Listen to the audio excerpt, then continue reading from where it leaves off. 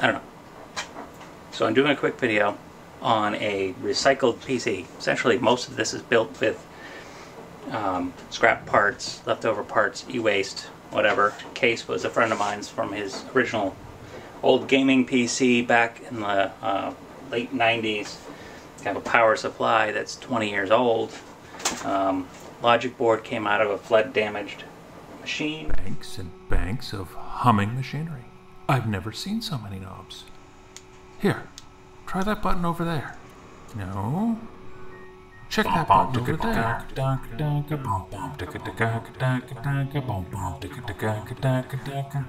So I originally put this together for my son as his first gaming PC when he was in middle school, and then a friend of mine was looking for a gaming PC for his son when he was in middle school, and so I said, do you want this one? So it's been handed down, and it's all made of parts that basically cost nothing. So he had a little bit of trouble with it. He's going to put in some new video cards, a new video card, trying a few different ones, and it stopped turning on, which ended up just being the clock battery being dead. So I've temporarily got a CR 2016 in there. It fits. I just don't have any 2032s. But in doing that, found out we can't run a newer video card in this because the power supply doesn't have the right power connector. So I've got some adapters coming. However, well, this is a supposed dual rail power supply. I've toned it out with my multimeter, and all the 12 volt supply is connected together. The thermal paste on the processor was really dry, and you know, the heatsink is getting a little dirty. Fans are getting dirty. When I got it turned on, found out this fan was really not acting too nicely. It was, the bearings are going. So I've got this Catalyst 4500 series fan pack. I'm going to steal one of the fans out of this because these are really nice fans. Original machine, I had this video card in here. It's a GeForce 6800. It ran okay up until we upgraded this to Windows 10, and Windows 10 does not like this video card. So the three that we've got to choose from: this Radeon card, this is a, I forget, 4850. Another possibility is a 5770 or an NVIDIA GTX 770. This is the one I'm hoping is going to work, but it also draws 230 amps, so it's make sure that we don't, you know, overdo it on one of the rails. So I'm going to get to work first taking apart this power supply and having a look inside. I'm going to clean the case, do all that sort of stuff too. Basically give it a tune-up. Show you what I mean about the rails being all connected. I've got this on continuity, so I'm checking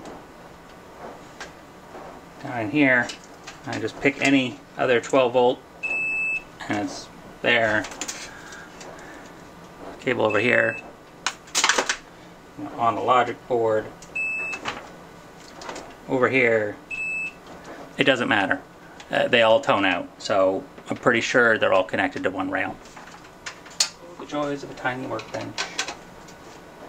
Actually, I gotta disconnect all the power. So it's all disconnected here. Get that out of the way. These undone. Actually, I'm just gonna, oh no, they're zip tied together. Undo this fan, which is going to go away. That connector, I believe they're all disconnected. Yes.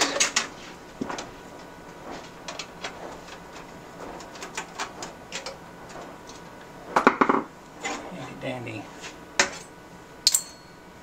screw tray. Doesn't completely suck, but I need my tray. I left it on the computer.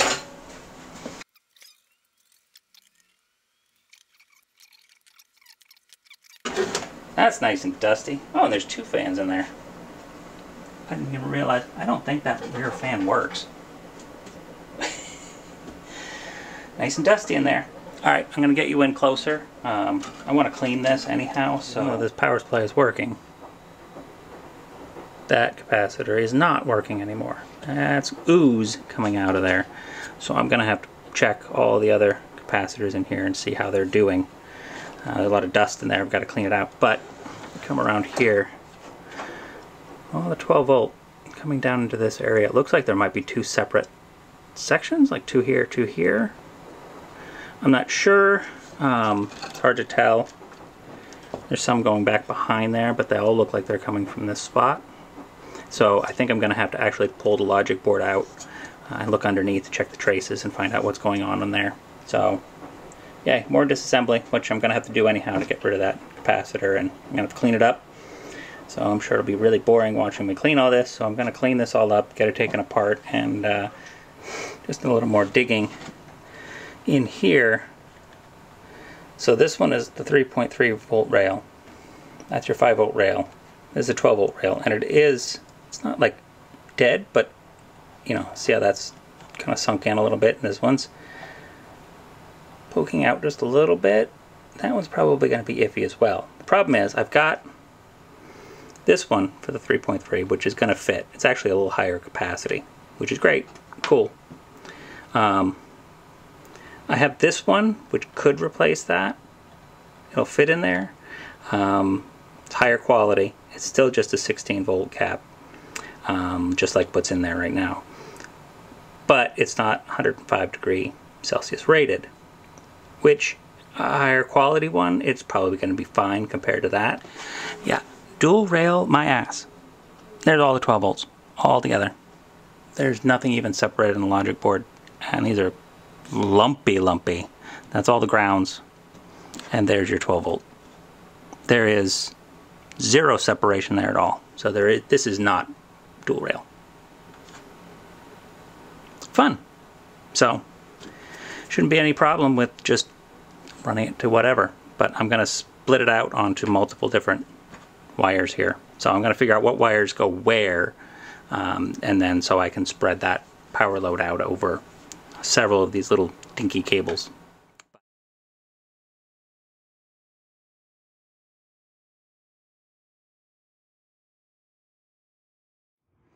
Of course, you can see the upside to having to rewire it.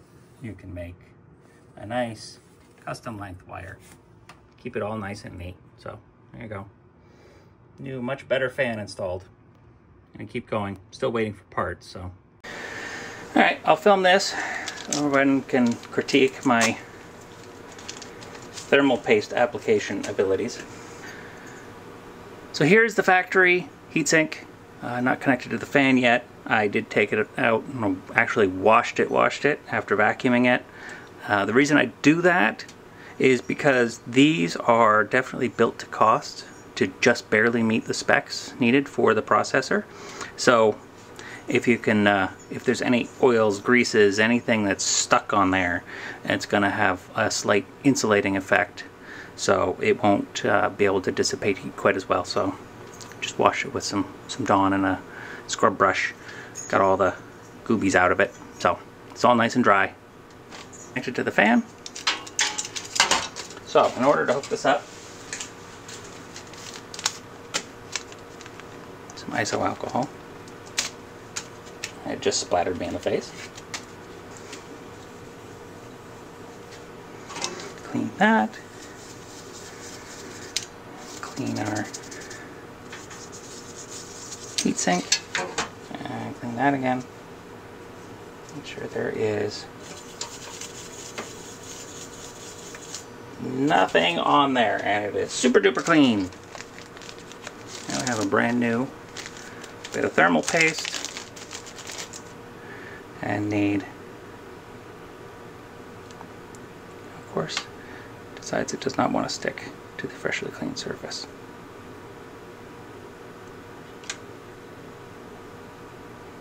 And these are actually pretty thin.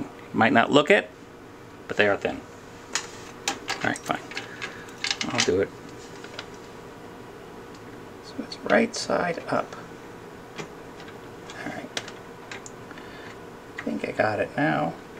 Maybe.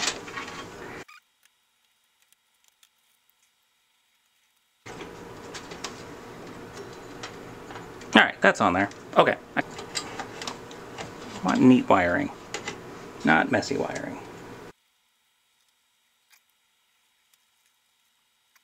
Now that I did everything wrong for the internet, I'm sure someone will complain, but there you go. Heatsink is back in place. Okay, that's better. So yeah, I had to reverse the wires. I decided to make it backwards. Thanks Cisco for making my wires not look nearly as neat and tidy as they did before.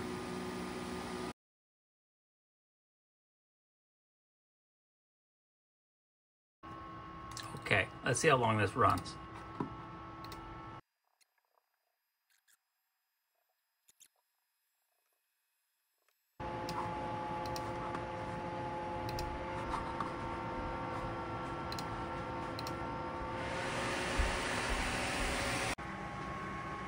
Trying this again. Haha! Just to see if it's just crashing because something else, but no. Wow.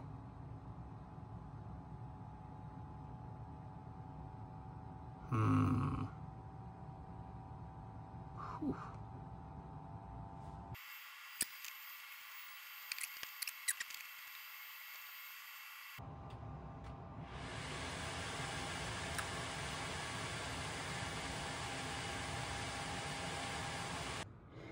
All right, as you can see here, I've got the power supply open. Bunch of junk on here and no sign of a machine. I got those capacitors replaced, and during all of the testing, unfortunately, this guy let out the magic smoke. It is most definitely not a 500 watt supply.